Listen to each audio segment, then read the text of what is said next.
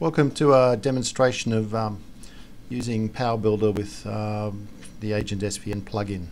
The Agent SVN plugin lets you connect PowerBuilder to the Subversion version control. So the first thing you need to do to get this process to work is to start the Agent SVN configuration utility. So this is the Agent configuration utility, and if we go down from top to bottom, you'll see that there's some general options on how you can make the plugin work. An option to provide an external difference tool, some trunk options, how you want to store, how you want to handle the trunk inside the repository, and the location of the repository down the bottom. And in this case, you can see that it's pointing to a local HTTP protocol repository. You can use other different types of protocols, but in this case, we just use the local HTTP. And we'll apply those changes, and basically happy with them. Now we can actually go and have a look at the repository here in Tortoise SVN. If I refresh that repository, you'll see there's nothing there. Can I go to it via a browser, and again refreshing that repository, there will be nothing there. Okay, so now all we need is a bit of a test project. So here's a little test project, a PowerBuilder SAM project. Now to add that to source control, to Subversion, we click on the workspace and go to the properties section as shown. And from here we can now select a version control, and we'll select the Agent SVN version control. Now because this repository's got authentication tied into it, it will need a user ID, but for this test I'm just going to put in some user ID. So it'll basically prompt for authentication.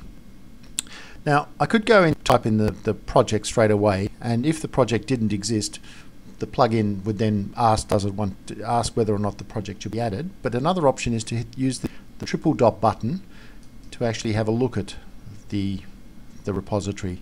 So right here you can see where this is the binding dialog, and it shows the repository location, and I can actually once again list the items that are in that repository.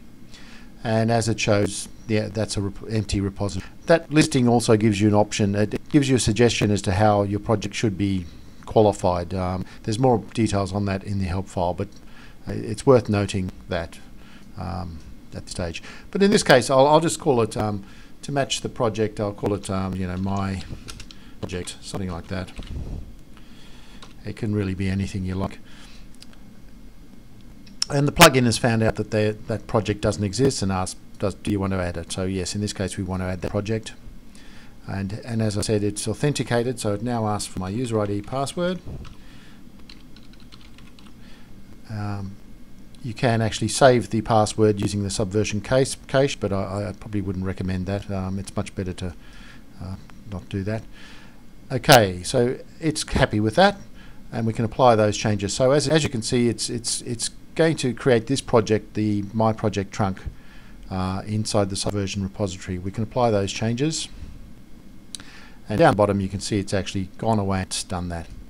And we can check that by going to our Tortoise SVN, and sure enough there's the My Project trunk.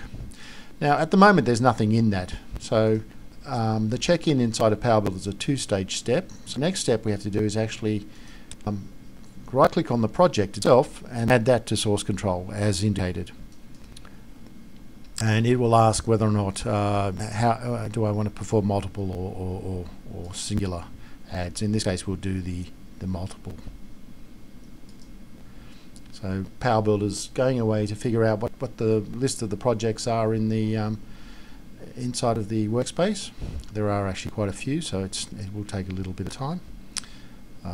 And here we go. Here's the items that it wants to add to source control. So we'll just go OK on that. Now at this point it's going through again, it needs to authenticate. Generally the user details are held in memory. The reason it's authenticating twice in this case is because the DLL was loaded and unloaded by PowerBuilder. But generally for most sessions you only have to enter once because the DLL only gets loaded once.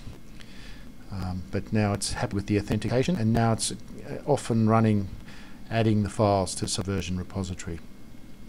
Now we can actually go to the Tortoise SVN and look, because as we refresh this part of we can see it's starting to add files to the Subversion repository.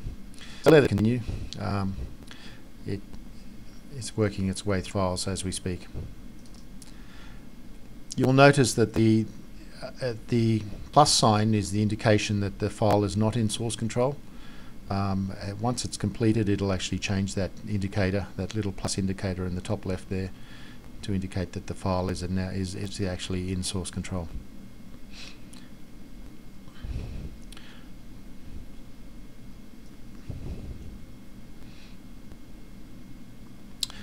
It seems the process for PowerBuilder is a two-step process. It does it sort of queries all the files, and then right at the last minute it starts to add them, and you'll see well, actually it checks the status. So it's actually adding the files at this point in time, but because it does it in sort of a bulk load, you don't get to see much of the trace feedback down the bottom. But now it's going back to check the statuses. So it actually adds the files, and then it checks to make sure that they've actually been added. It's also worth noting this machine isn't the fastest, and running the screen capture also has its effect. Okay, and now it's indicated to be a circle to indicate that it's actually now in source control. And once again, this time we'll go to the browser, and we'll look at the repository. And sure enough, there's my project, there's the trunk location, and there's all the different files that have been added to the source control. Okay, so once it's in source control, you can basically use standard features that the PowerBuilder gives, things like get latest, checkout, check-in, undo checkout, add different items, show the difference. They're basically the standard operations. Now, for example, I can show history of, let's pick a file, see the history.